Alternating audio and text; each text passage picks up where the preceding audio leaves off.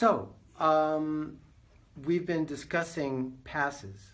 Many of them are very valuable, and there are some situations where trying to use a pass to control a card is like trying to kill a fly using a sledgehammer.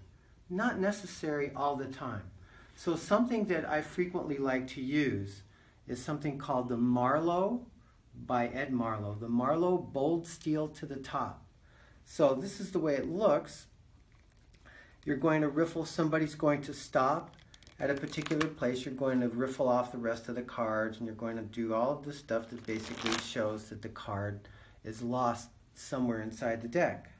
Now you're going to pause for a moment and say, look, I'd like you to make a picture of your card. That way you will remember the card.